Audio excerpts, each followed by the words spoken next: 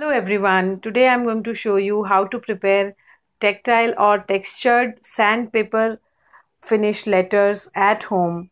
Uh, I have been inspired by Rama Subramaniam's videos on YouTube regarding Montessori inspired training materials which she creates for her son, and I have been an ardent reader of her blog as well, which is called mamadiaries.com.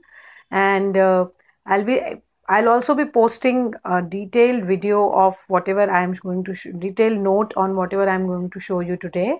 So let's get started with these letters. I prepared these letters using a hardboard. This you'll need a hardboard. Then you would need a cutter, a ruler,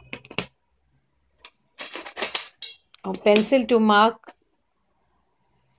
a permanent marker for marking letters, paintbrush, some paint, blue and pink.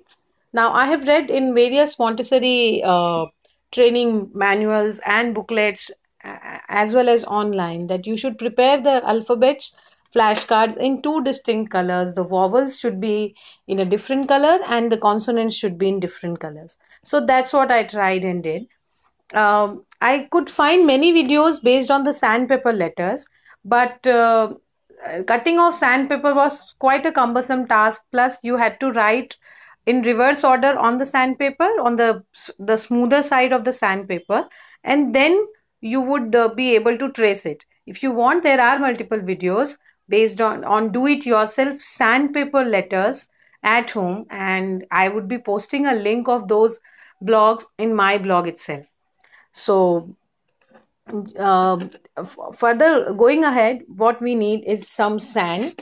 Now, you can see this is a very smooth sand. What we did was we got some sand from the sand pit where we go frequently visit in the park, and we just sieved it through the normal sand sieve.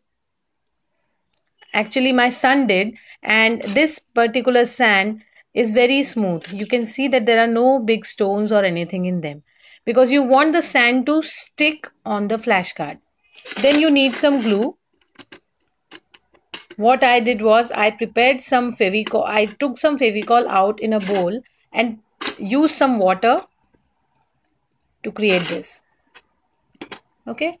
Now, coming on to the creating part, what you need to do is you take this cardboard and with the help of pencil you just have to mark a particular size which you might be interested in. Like for me, I created from a large sheet of cardboard, I created about 25 flashcards. So this is the sheet that I used, and I created 25 flashcards from it by marking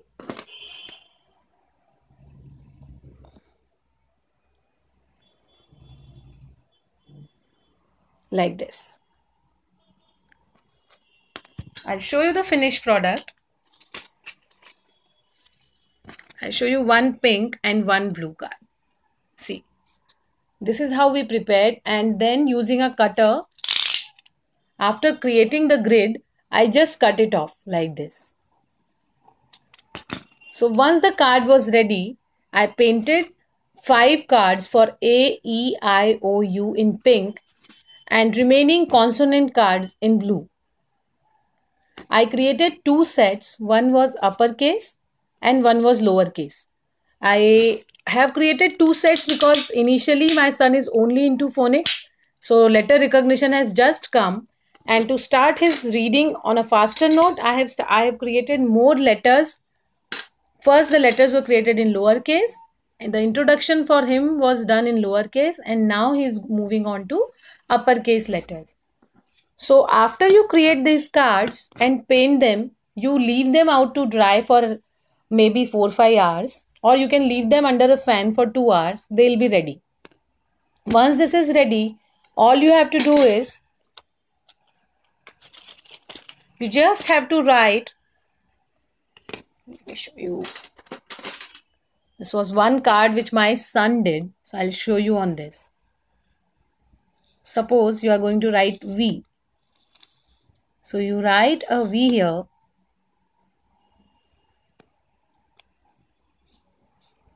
Something like this.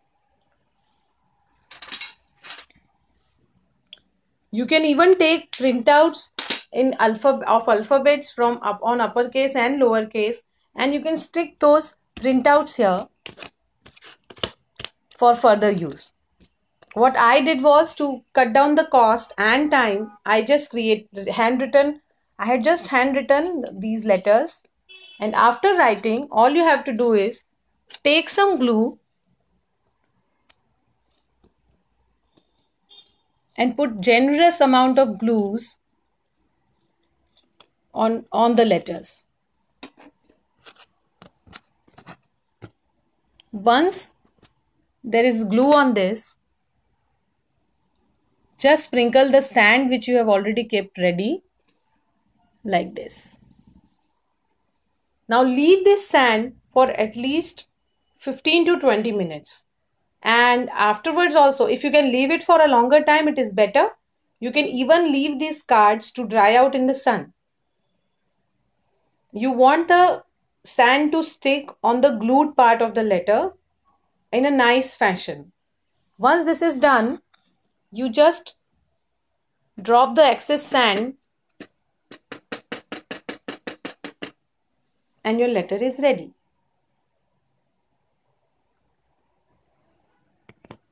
I have even created you can also create numbers.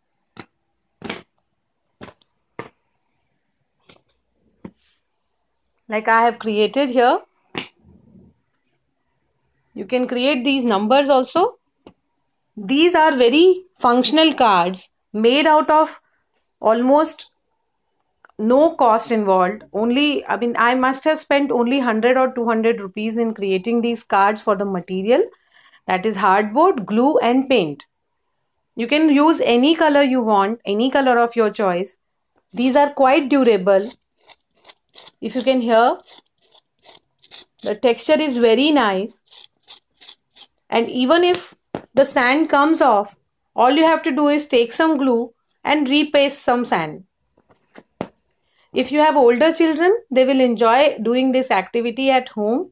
They would love to create these cards on their own. You can use any other material.